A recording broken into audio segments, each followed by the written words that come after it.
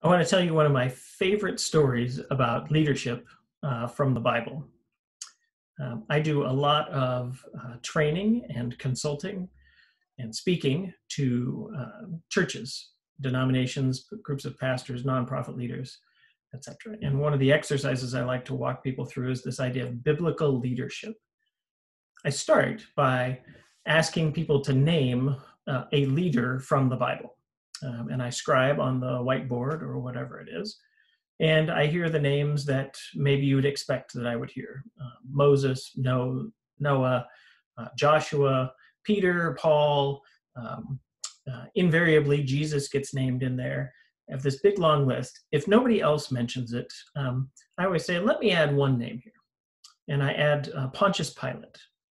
And usually there are boos or hisses in the room when I add Pilate to the board.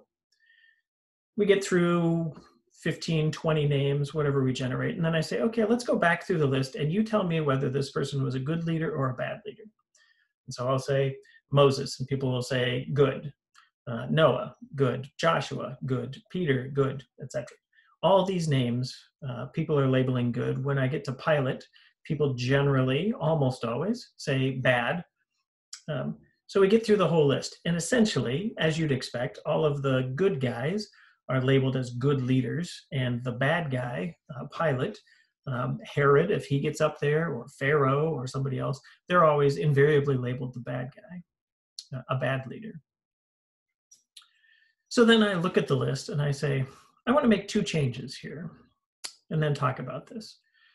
And so I will change Pilate from a bad leader to a good leader. And I will change Jesus from a good leader to a bad leader, which always draws some laughs and some oohs. One pastor told me, I don't want to stand next to you at the judgment. But here's my point. What I walk people through is thinking about, what is the metric? How are we deciding who is a good leader and who is a bad leader? And I'll tell them, let's look at Jesus. Jesus had a ministry for 3 years on earth. And at the end of that 3 years, what did he have to show for it? When he went to the cross, he had no followers, no church, no ministry, no funds, no building, nothing. He had nothing. And I asked the pastors, if at the end of 3 years of your ministry, you had no church, no building, no followers, etc., would you be considered a success? The answer is clearly no. You'd be considered a failure if you're starting a business, running a nonprofit, doing a church, whatever the organization is. If you spent 3 years investing in it and had essentially nothing to show for it at the end, you would not be considered a good leader. On the other hand, consider Pilate. Pilate, in his position in the Roman hierarchy, had two main responsibilities over his jurisdiction. One was to collect taxes. History shows that Pilate was extremely good at collecting taxes. He collected taxes, he increased taxes, he collected more taxes. He collected taxes very faithfully, very efficiently, very effectively. He generated money for the Roman government. His second responsibility was to avoid conflict over the people that he was ruling. Avoid riots, avoid rebellions and insurrections. History also shows that Pilate was really good at this. So Pilate had two main responsibilities: collect taxes and avoid rebellion and riots. And he was very good at these things. He was a very good leader. Now, we know Pilate as the one who crucified Jesus, which is bad. That's bad. But think about that even.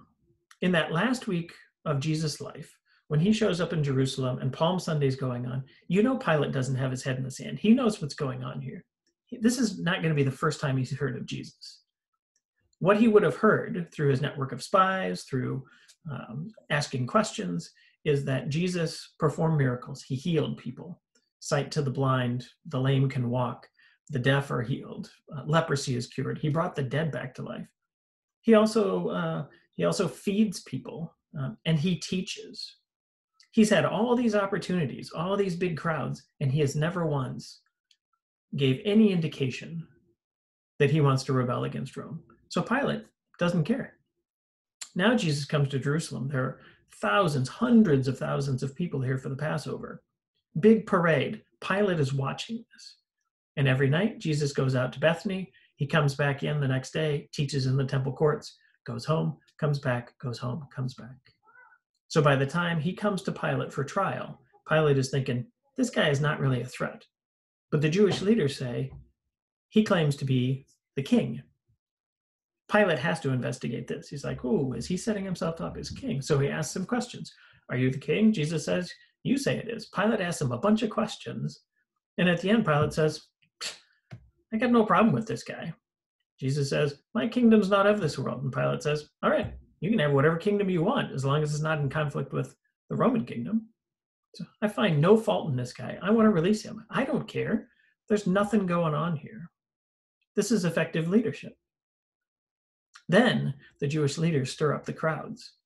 And now the situation has changed for Pilate.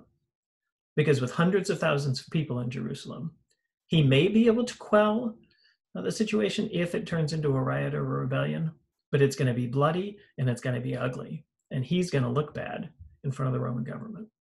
So instead, what he does is he says, why shouldn't I release this guy? He's totally innocent. And they say, kill him, release the other guy, who actually was the leader of an insurrection. Pilate's like, well, I got two choices. I can release this one guy and keep track of him so he doesn't start trouble again, or I can release this guy and the whole crowd's going to whip into a frenzy and start a riot. Okay, I'll kill this guy. It doesn't make any sense to me, but I'm going to fulfill my responsibilities to my organization. Again, we look back at this and we think Pilate was a terrible leader because he crucified the Son of God. Well, what's your metric? How are you evaluating what a good leader is? It's one of the things we cover in this course is, who am I? What is my value system? How do I decide what to do and what not to do as a leader?